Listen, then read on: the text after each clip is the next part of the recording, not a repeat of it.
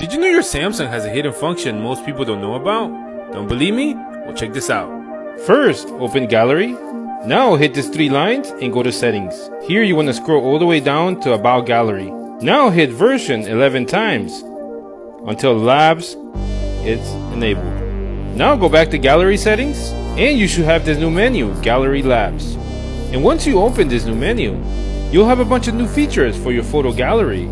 Hope you guys enjoyed this video. See you guys in the next one.